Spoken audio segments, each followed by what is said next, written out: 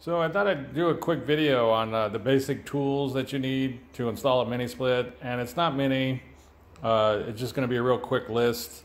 And basically, what you're going to need a level to help level up the pad and make sure everything's level. You're going to need some hole saws to cut through the wall. Most of these mini splits are going to say like 2.5 inches hole saw. I like to do like 3 inches. That way I don't have to fight the line set going through the wall. That's just a personal choice. And then I just caulk it real good all the way around when I'm done. But you're going to you look at your instructions, but it's probably going to be a 2.5 inch hole saw. And you're going to need a couple of wrenches to tighten up the fittings. You could use like a couple of crescent wrenches, or if you got the regular ones, it'd be even better, the regular sizes.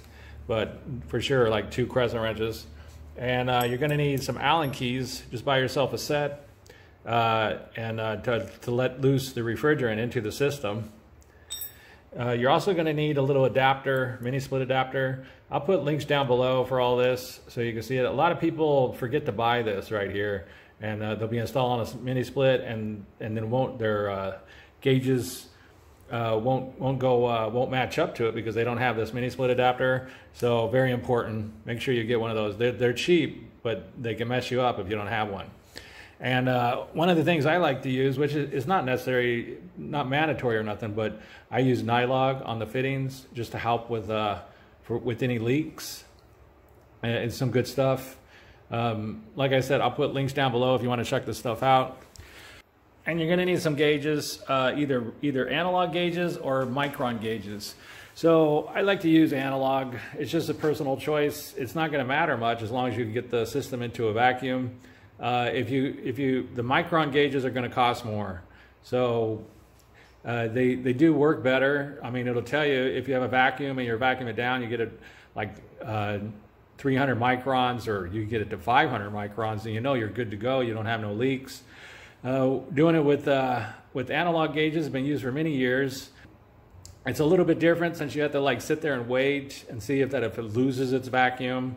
You know, sometimes you can let it sit for like half an hour. Some people let it sit overnight. And then if it loses its vacuum, then you know you got a leak. With the micron gauge, you get it down to 500 microns, you know there's no leak. So it's a personal option. These are a lot cheaper, and it's something I've been using forever, like 30 years I've been using analog gauges. So I just prefer them. But either way, it's not going to matter. Just get good with whatever tool that you get. So either analog gauges or a micron gauge. And you're going to need a vacuum pump.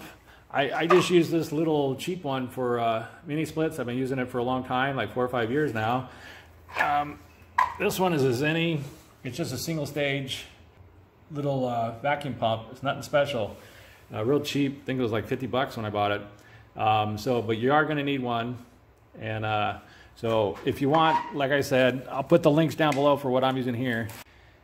And of course, you're going to need a drill to drill everything, to drill your holes and everything. So that's basically it. That's a rough idea on what you need to install a mini split. It's not much, but it's kind of it's necessary. And whatever you do, don't forget to get this little mini split adapter, which is very important, and it can mess you up if you don't have it. So if you have any questions, ask me down below. If you have anything to add, ask me down below. But that's basically it. If this video helps you, please click like, please click subscribe, and have a good day.